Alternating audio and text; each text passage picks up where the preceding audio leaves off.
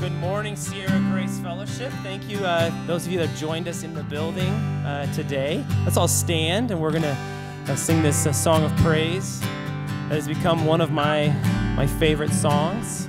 The simplicity of it and the words, especially the chorus. It starts with always true and always kind. Let's sing this together.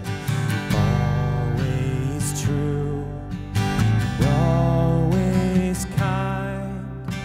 God is good all the time. Start of day, dark of night. God is good all the time, all the time. This is the day. This is the day that the Lord has made, and I will rejoice and be glad in it. This is the day that the Lord has made, and I will rejoice and be glad in it.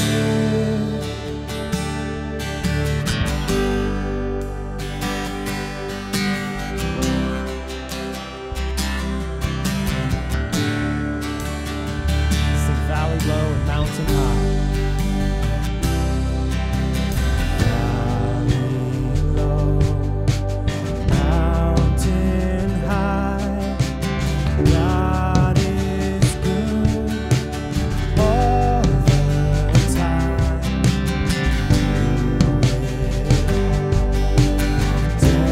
Death and life.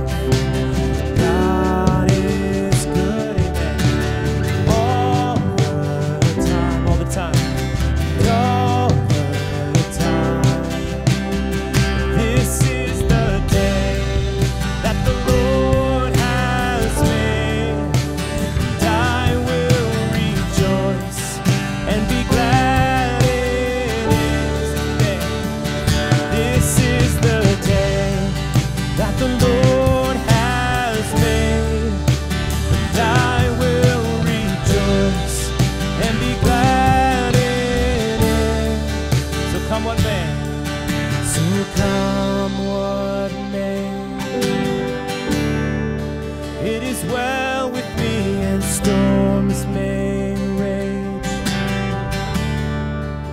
It is well with me, and still I will praise. It is well within my soul. It is well within my soul. So come what may. So come what may. It is well with me, and storms may rage. It is well with me, and still I will praise. It is well within my soul. It is well within my soul. This is the day that the Lord has made, and I will rejoice and be glad in it. This is the day that the Lord has made, and I will rejoice and be glad in it.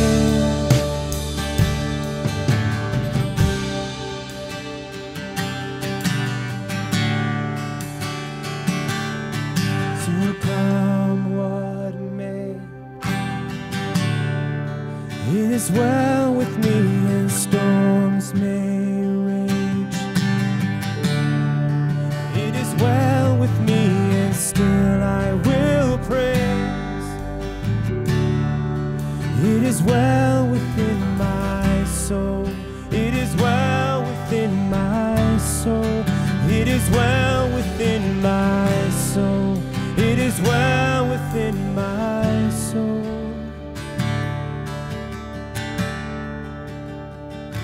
One more time on This Is the Day. This is the day that the Lord has made, and I will rejoice and be glad in it. Amen to that. Well, that's something we can wake up each day and say. And I encourage you to sing that song throughout your week. Let it be an encouragement to you.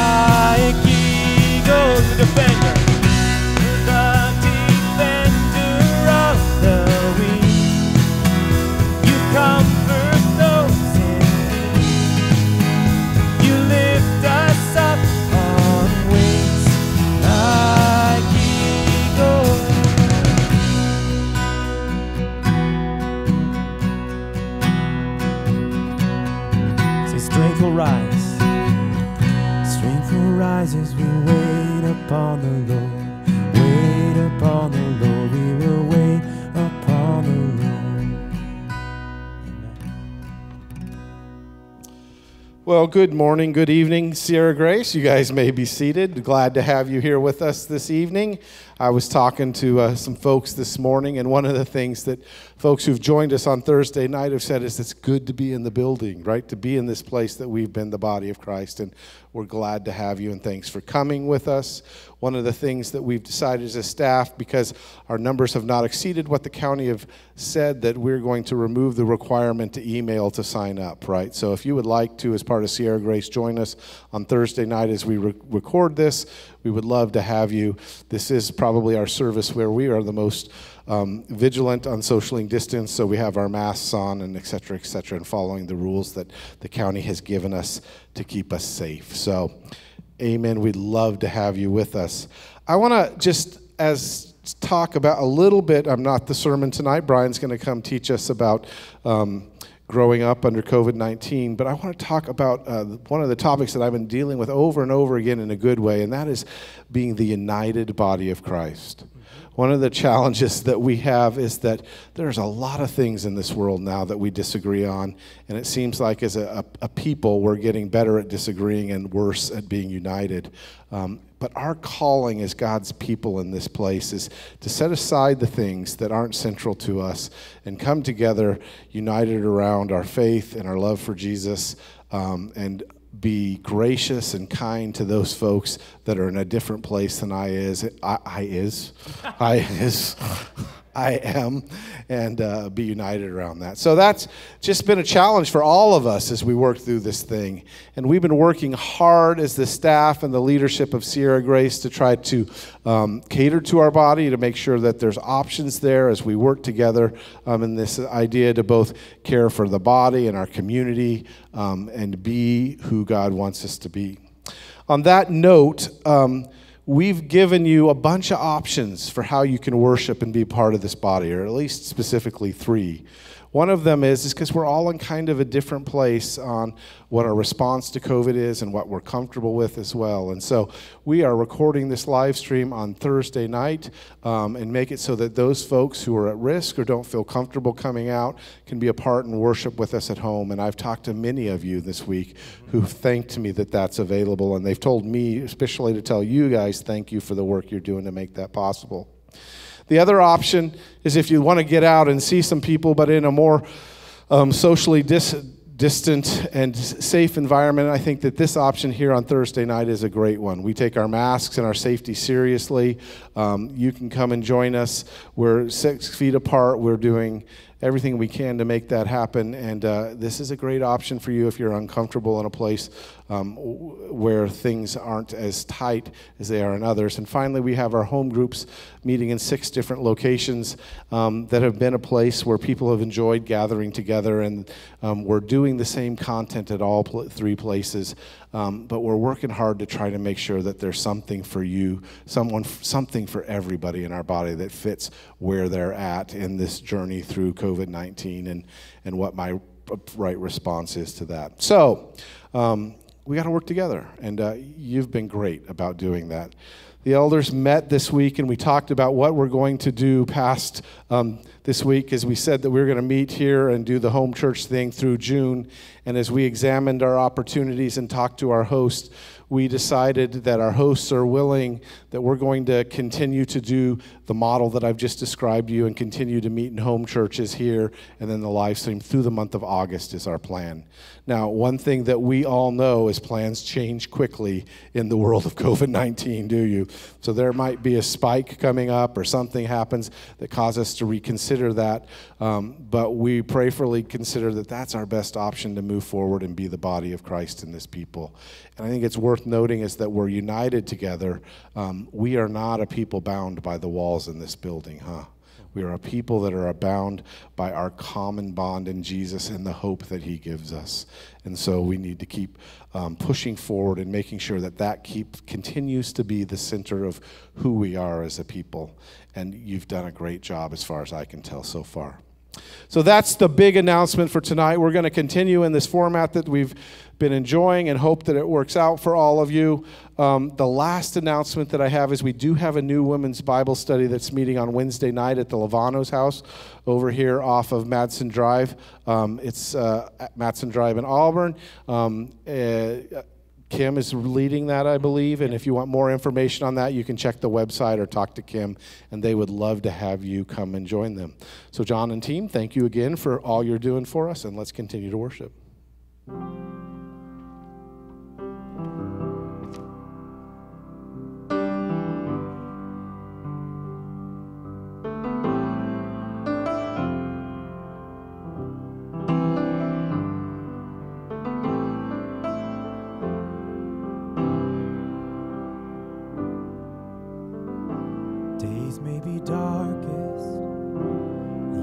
is greater. You light our way, God, you light our way. And evil is rising, you're rising higher, with power to save, with power to save. Let's sing that again. Days may be darkest, but your light is greater. You light our way, God, you light our way.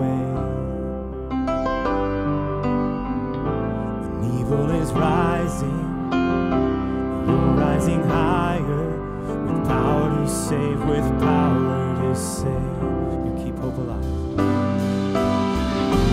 Keep hope alive. You keep hope alive from the beginning to end. Your word never fails. You keep hope alive because you are alive. Jesus, you are alive. Death had a stronghold, but your life was stronger. Rose from the grave, rose up from the grave. When evil is rising, you're rising higher, with power to save, with power to save. 'Cause you keep hope alive. You keep hope alive from the beginning to end. Your word never fails. You keep hope alive because you are alive. Oh, Jesus, you are alive. You keep hope alive. You keep hope alive. You keep hope alive from the beginning to end. Your word never fails.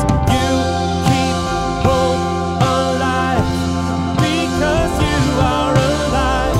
Oh, Jesus, you are alive. There's hope.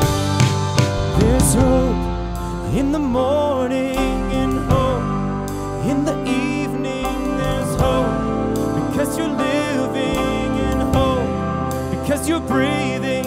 There's hope in the breaking, in hope in the sorrow. There's hope for this moment, my hope for tomorrow. There's hope in the morning, hope in the evening. There's hope because you're living, and hope because you're breathing. There's hope in the breaking, and hope in the sorrow. There is hope in this moment, my hope for tomorrow. And you keep hope alive, and you keep hope alive from the beginning to end.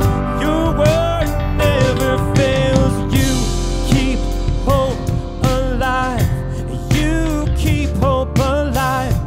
The beginning to end. Your word never fails. You keep hope alive because you are alive. Jesus, you are alive.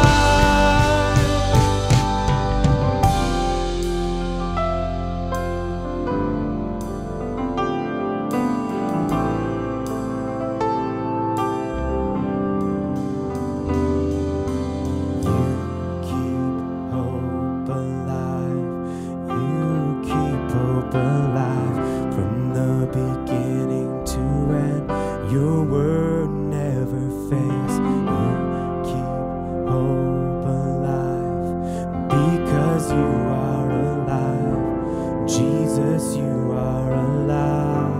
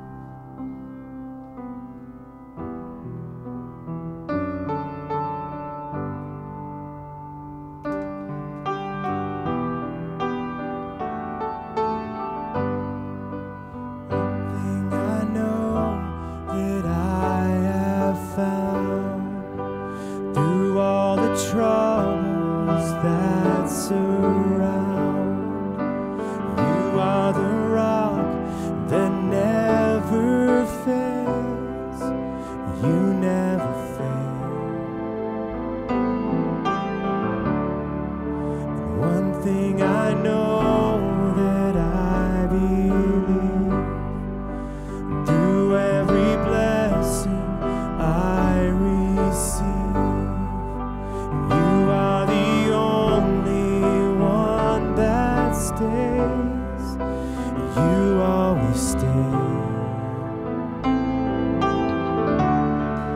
'Cause you never change, you're still the same. You are the everlasting God. You will remain after the day is gone and the things of earth have passed. Everlasting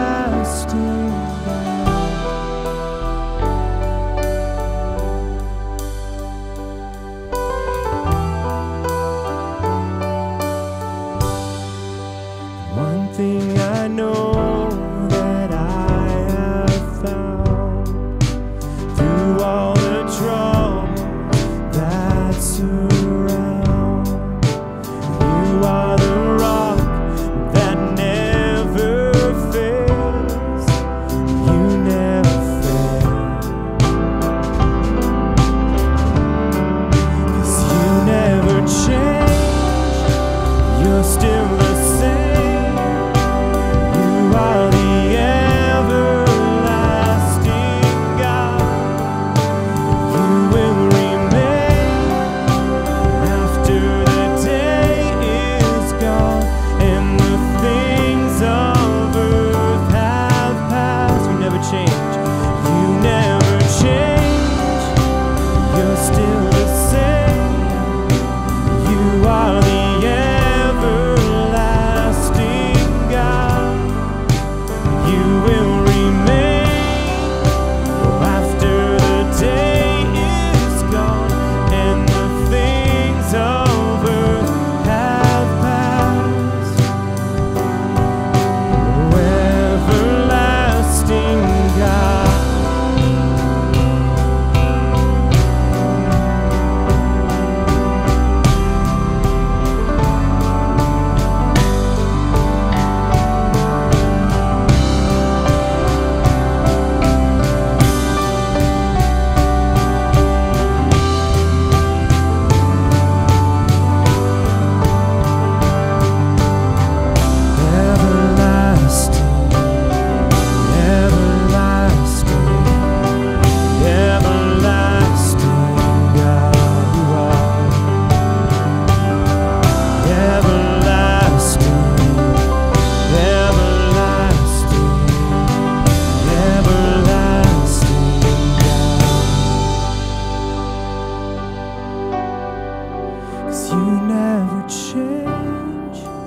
You're still the same, and you are the everlasting God.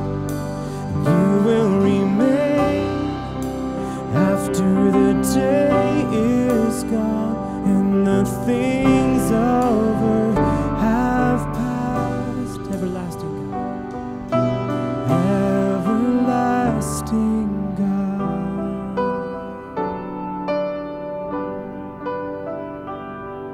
Oh, everlasting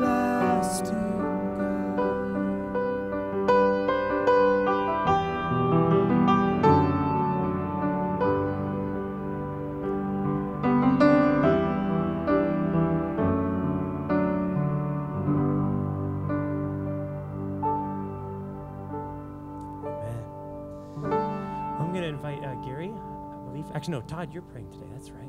We talked about that. I just saw Gary and thought, wait, that was last week.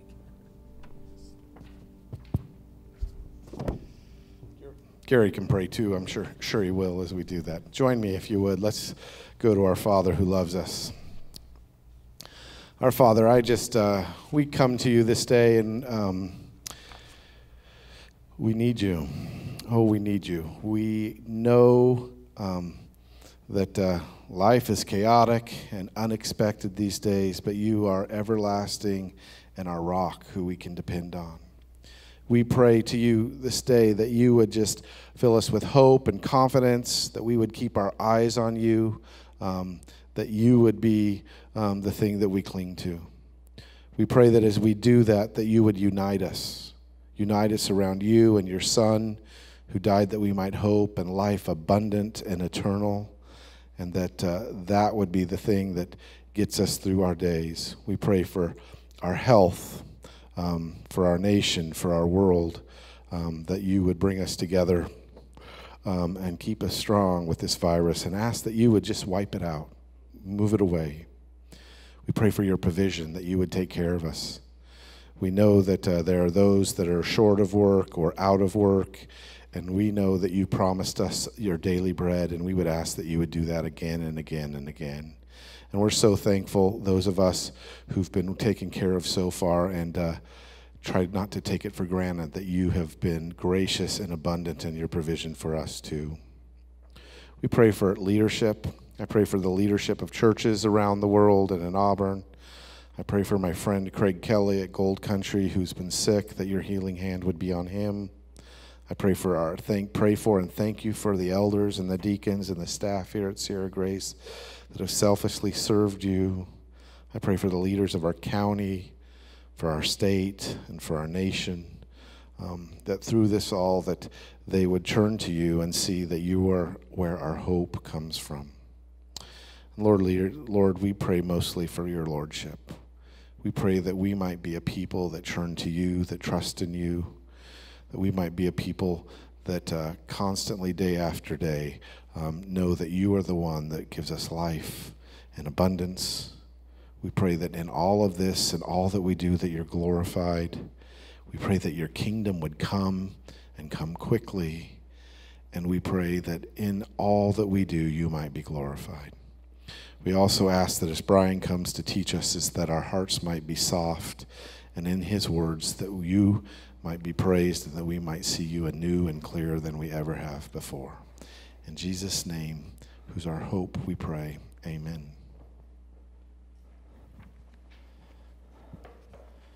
Amen. Thank you, Todd. Thank you, worship team. Well, hello, Sierra Grace. Wherever you find yourself, however you find yourself, whoever you are with, we are glad that you have joined us. Whether you are here in the sanctuary with us as we record this, whether you are in your homes or with a few friends watching us online, or you are at one of our house churches scattered across the area, we are delighted that you are here with us as we get the grand privilege of lifting up our hearts and lifting up our voices in unity to our one God and Lord Jesus. So over the last few weeks, we have been looking at what does it look like to live as a Christian in this world. When the world takes a drastically different direction than what we thought it would 4 months ago, how do we respond? How is God inviting us to live into this new reality and live out our faith in the culture around us? So a few weeks ago, Todd talked about who we are as a church, that we are the body of Christ. Many of us grew up with that phrase, the church is more than a building. But it became a little bit more real in these last few months, hasn't it? When we couldn't get into the building. And we are incredibly grateful for this sanctuary. We are incredibly grateful for the opportunity to gather and worship here when we can. But this season has brought us to that profound, deep reality where we put our money where our mouth is and recognize that we are the body of Christ, living and active. And then the next week, Todd followed that up with how do we love our neighbors? How do we love and care for those here and our body together? And how do we care for the broader community around us? And then last week, Todd did a magnificent job of talking about 3 really big and important topics in one night. He addressed hope, he addressed death, and he addressed eternity in a beautiful and powerful way.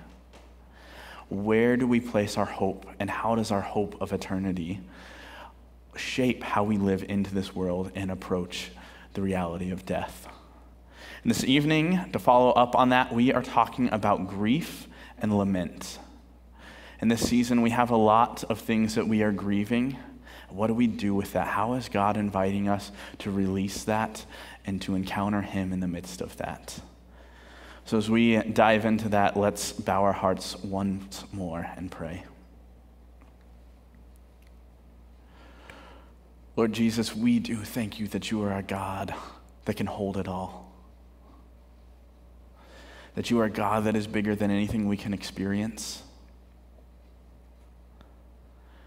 that you are a God that doesn't invite us to shy away from the hard realities, but rather invites us to lay them at your feet before your throne. And that you meet us there. So tonight, as we open your word, would you give us eyes to see you? Would you give us ears to hear you? Would you give us hearts that would understand, and that by the power of your Holy Spirit would be transformed into your image? We pray all of this for your glory. Amen. As I mentioned a minute ago, one thing we know in this season is that this has given us a lot of things to grieve. Events across the board were canceled. Graduations, vacations, birthday parties, sports was canceled. I know all of you are a little sad along with me that Todd and Vince have not mentioned the Giants and the Dodgers. So a few weeks ago, Rachel and I were supposed to take a vacation to Europe, and we were incredibly excited about this. As a family, with our families, we were going on a cruise around the Greek Isles, and we were going to get to see sites like Corinth and Ephesus, Athens, Crete and Cyprus. We were going to get to go to Istanbul, and then finally, Rachel and I were going to go visit some of our beloved missionaries, Raymond and Bryan Langtat, in the Czech Republic.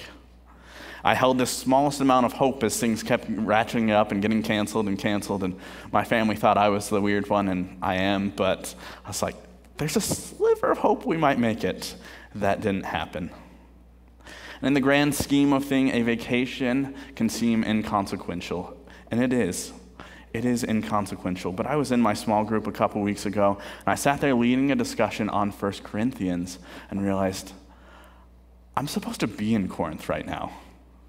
I love my small group, but it doesn't quite compare.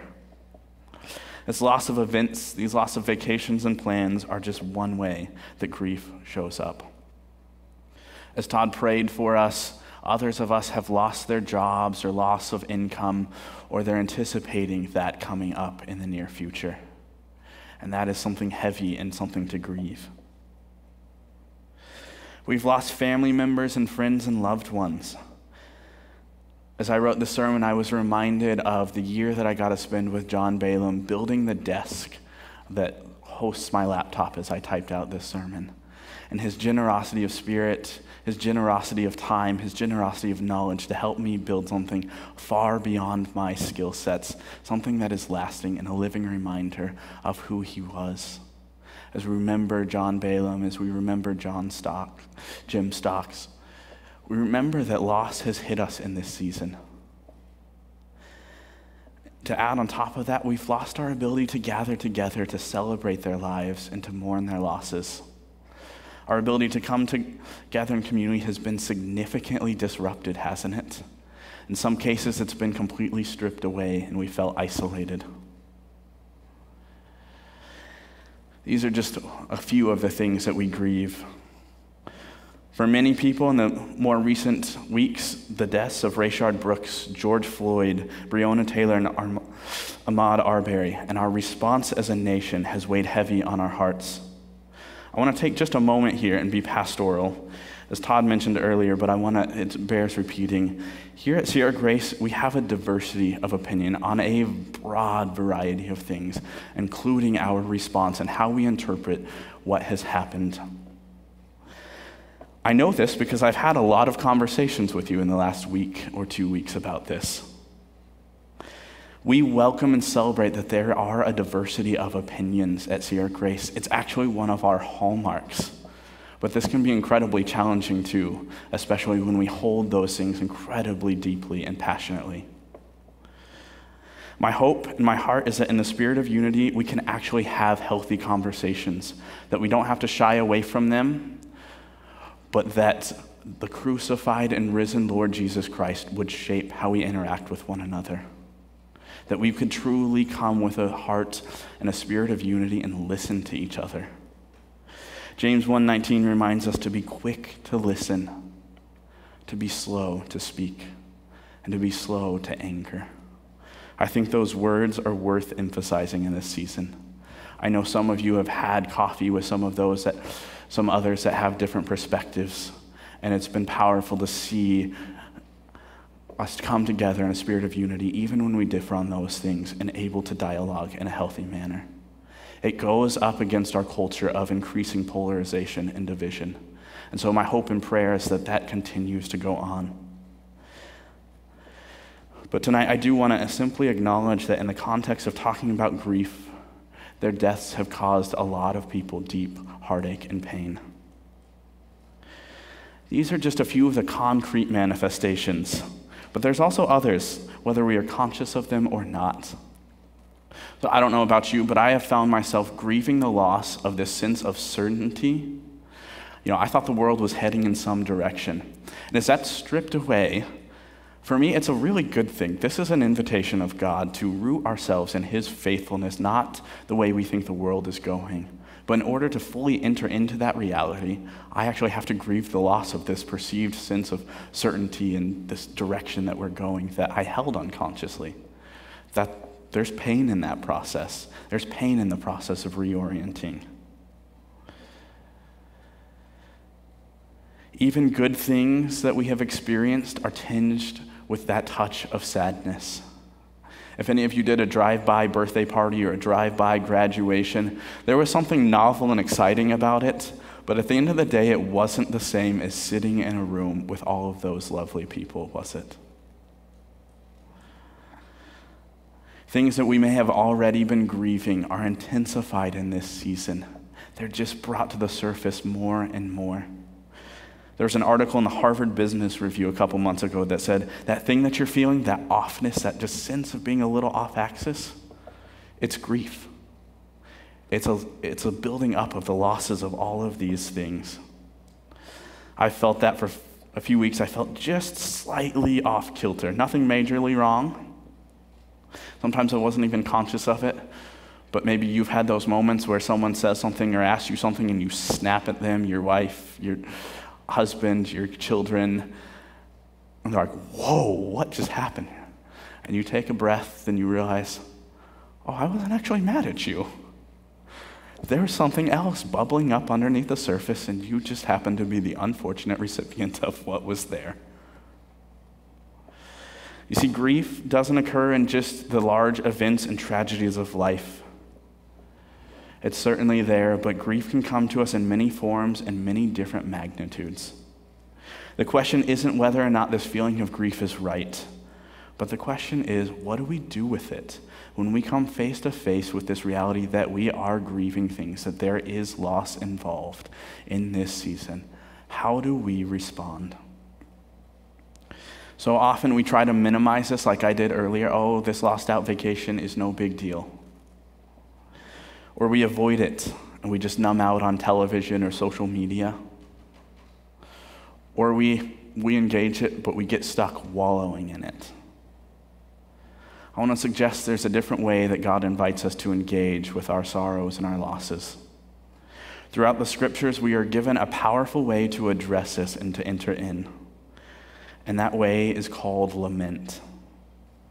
Lamenting is a crying out to God about what we are experiencing and feeling, and it's inviting him to come and fix it. Somewhere between 1/3 and 2/3 of the Psalms are laments.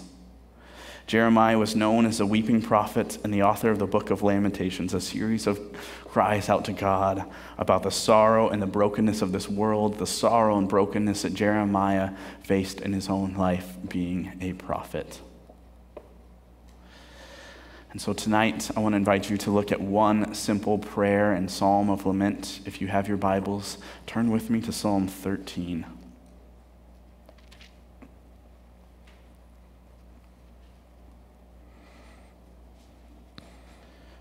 Psalm 13, how long, O Lord, will you forget me forever? How long will you hide your face from me? How long must I wrestle with my thoughts and day after day have sorrow in my heart? How long will my enemy triumph over me? Look on me and answer me, Lord, my God. Give light to my eyes, or I will sleep in death. And my enemy will say, I have overcome him, and my foes will rejoice when I fall. But But I trust in your unfailing love, and my heart rejoices in your salvation. I will sing the Lord's praise because he has been good to me. And rawness and openness, David expresses his heart to the Lord. Not only does he feel under attack by his enemies, but he feels distant from God in the midst of it. How long, Lord, will you forget me forever? Will you hide your face from me all this time? Will you turn your back on me? How often have we felt that over the last few months? Do you even care about our situations, God? If you don't show up, our enemies will surely prevail. These words may feel uncomfortable to us, even borderline blasphemous. Can we really approach God like this? Can we really cry out in this form, in this rawness? Does this lack reverence? But God invites us to engage him in this way.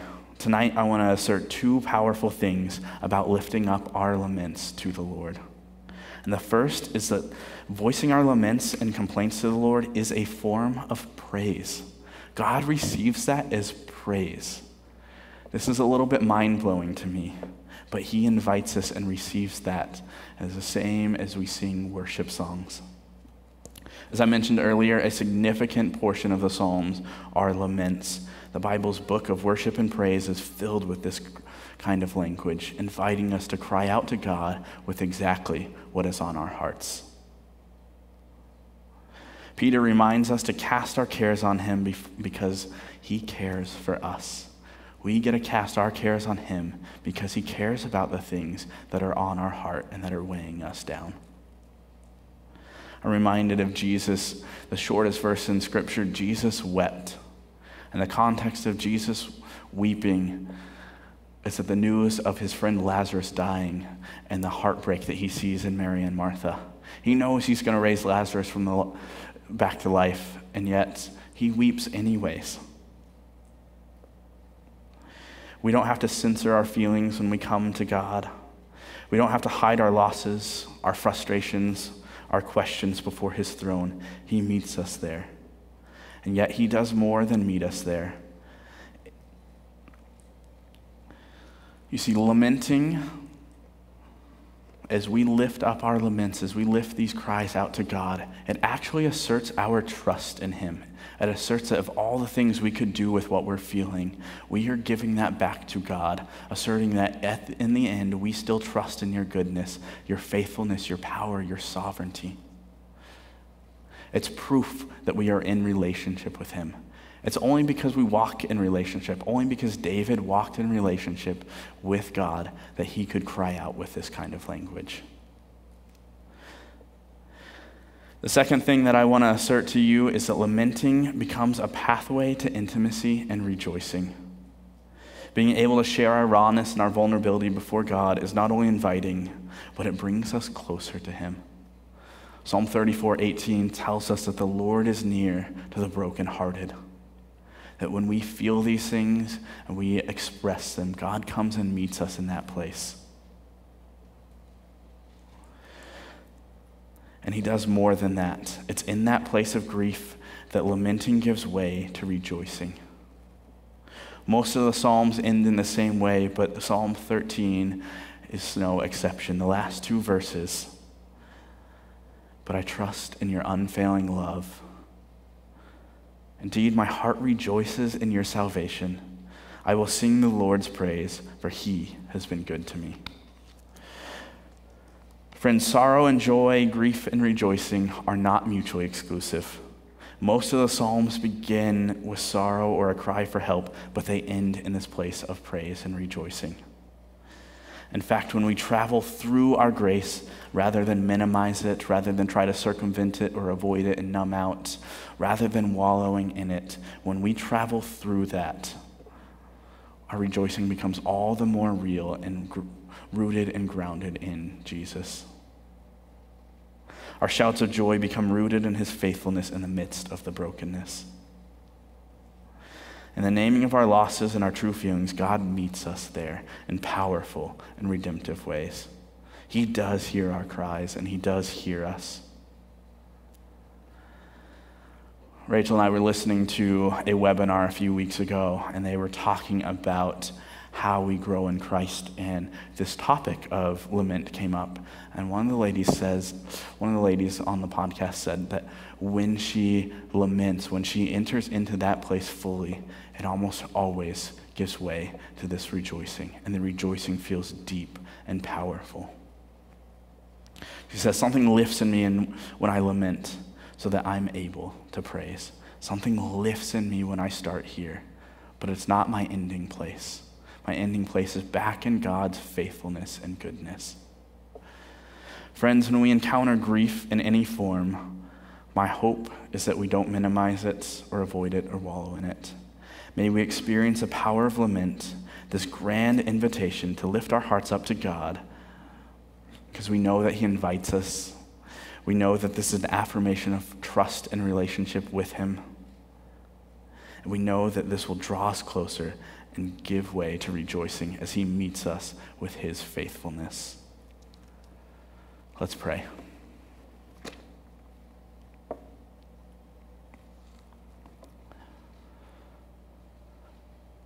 Lord God, we do thank You that You can hold it all. We don't have to hide it from You. We don't have to clean ourselves up. But You invite us to come before You just as You are, just as we are. And You meet us there. In this season where our losses do feel prevalent, would You fill us with the power of Your Holy Spirit? Would You comfort us with Your grace, with Your love, with Your strength?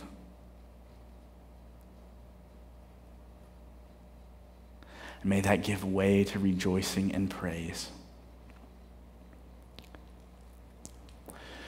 May that make way for us to fully lift up and glorify Your name in its entirety as we see Your steadfast love, as we see Your incredible character. We thank You for who You are, Lord Jesus. And it's in Your holy and righteous name we pray. Amen.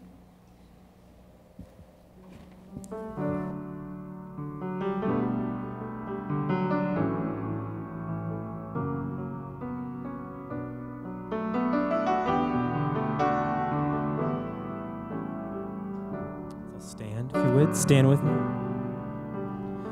All to Jesus I surrender, all to Him I freely give. I will ever love and trust Him in His presence daily live. And I surrender all, and I surrender all,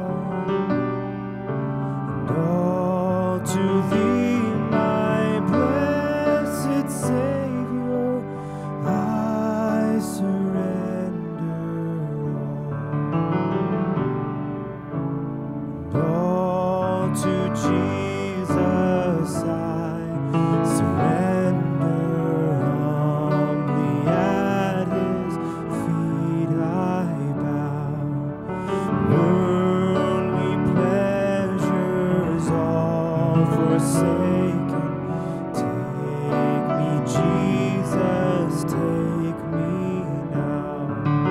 And I surrender all, and I surrender all, and all to Thee, my blessed Savior, I surrender all.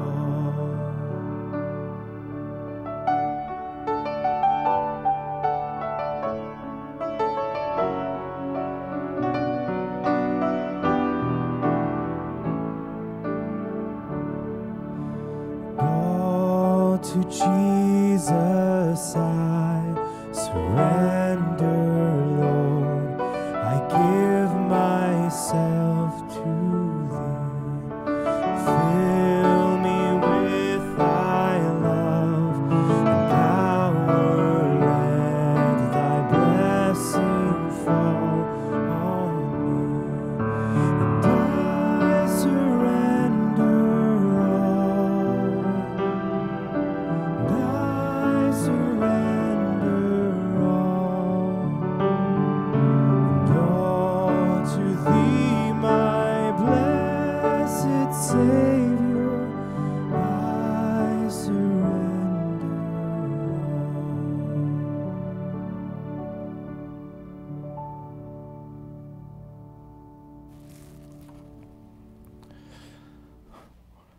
may be seated once again. But now we get the wonderful privilege of having a dialogue and interacting with the sermon and the topic for tonight. So Todd will walk around with the microphone, but want to invite you to participate in these questions. The first one is, what has been your own experience with lament? Is this something familiar to you, or is this somewhat of a new concept?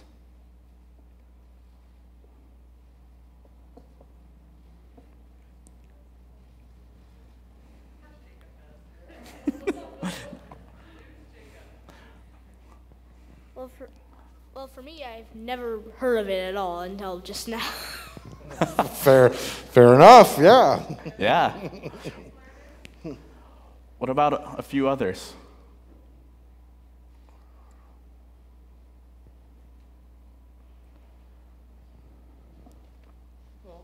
You know, I've experienced many times the opportunity to cry out to God and to complain about a situation, but the idea of lament and the whole concept of it, or maybe a teaching, that's never been anything official in my life, nothing I've ever studied and really investigated how different people like David, lamented something, and just how bold do you get to be in that process. Yeah.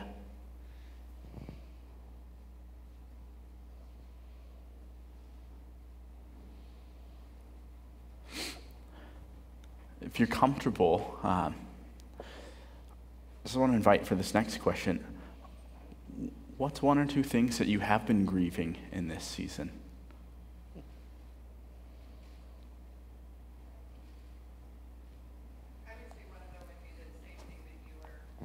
Okay, we got to hold on because I got 3 texts from my mom this week saying that we have to do a better job of speaking into the microphone, okay?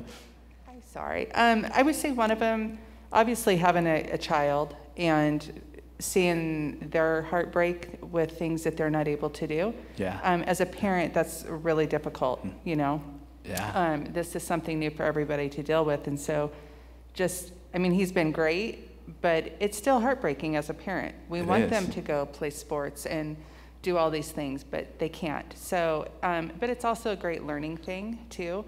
And I think for me, it's the lack of having a cohesive government or people telling us what is right and wrong has been really difficult for me. That's something that I'm very frustrated with, lamenting about, because, we hear one thing and then we hear something else, and this is the safety of the family, right? And I have my parents that live with me, so I have a whole nother dynamic. So that has been really difficult. And like you said, the world's not what it was, at least right now. And that's hard. And what does that look like in the future? Yeah. And so I'm with you on that. Like, it feels like one day just the world stopped. And now we're in this snow globe of crazy, and we don't know what's going on. And it's really difficult to, and we don't have the answers for our kids, and we don't even have the answers for each other, other than just trying to talk through stuff. So that's probably my things that have touched me a lot in this last 3 or 4 months. So thank you. I love snow globe of crazy. Snow globe of crazy. I'm going to use that. Jacob.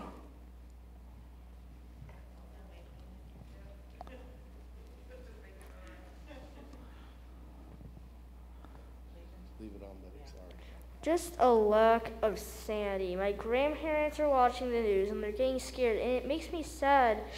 It is grief because it feels like they just don't want to see the good when they're watching the news. And then the lack of absolute anything in the White House, which is just sad to see our government just crumble. Moving on. Thank you, Jacob. Good job, Jacob. Yeah. Love it. For me, sometimes, Bryan, it's the small and the unexpected things. Of course you expect me to say baseball, but it's like watching my wife have to readapt to a new life, right? And she's the introvert, so you would think that she would think this is the greatest thing ever, except for she's stuck in a house with 3 children all the times, and she misses her 35-minute drive back and forth to work where she has her own time. And how do I figure that out and be a husband to her and take care of kids? And just it's exhausting after a while. You're just I'm figuring this all out again, new day by day, and it doesn't stay the same. So yeah. It is quite taxing. Yeah. How have you expressed what you're feeling and what you're experiencing to God? What does that look like for you? And then the second part of that question is, how has God met you in that as you have cried out to him?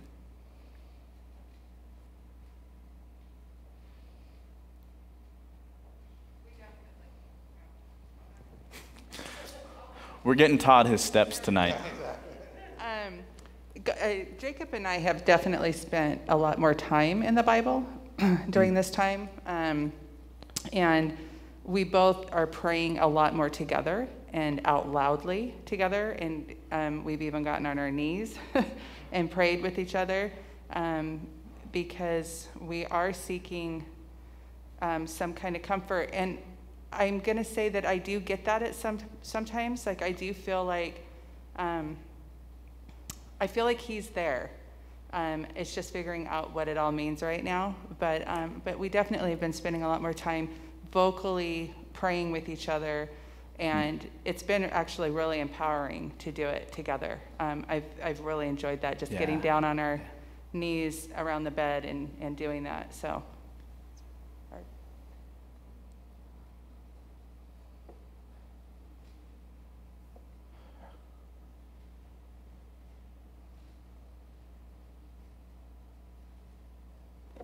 Montana.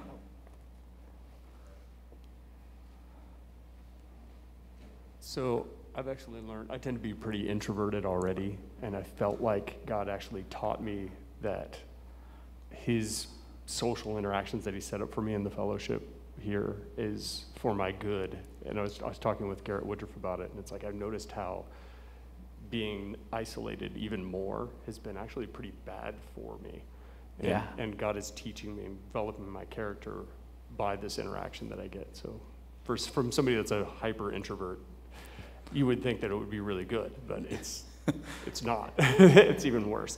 Yeah. Thank you, Montana.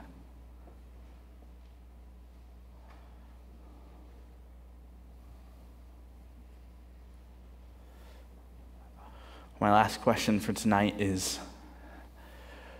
in the midst of these psalms of lament, they cry out for God to respond and to act. And so what do you long for God to do? What is your prayer in this season or in a specific situation? What has been your big prayer?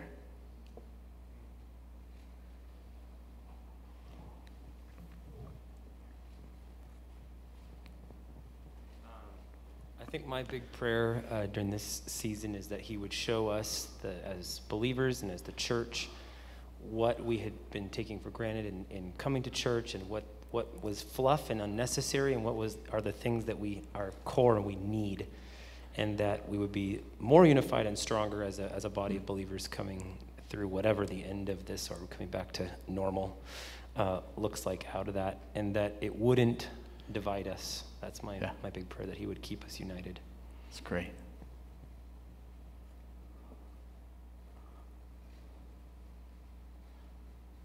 I'm not, okay.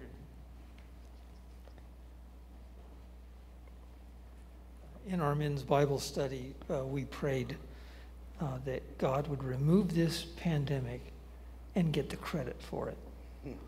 And, it's easy to turn to him when things are bad, but can we remember what we've learned and continue when things are good? And can that influence other people as they see our response to come and trust Jesus? That's good. Todd, you were going to say something? I'm not sure I would have articulated it before you answered the question, but one of the things that I'm longing for is, a return to what seems like normal relationalness, the kind of relationalness that we were created for. And so one of the difficult things is, God himself is 3-in-1 in his relational and his character. And then as I'm watching kids and trying to figure out what's the right thing to do for church and for youth group and all this, it's like there's a part of this that's so frustrating because it's hindering the way God wants us to be. And I just am praying that he would end this virus, and that's been our prayer at home, that this thing would go away. But the thing I'm longing for is just to be able to be the people that God had made us to be, to live relationally the way I think ideally he would like us to. Amen. So.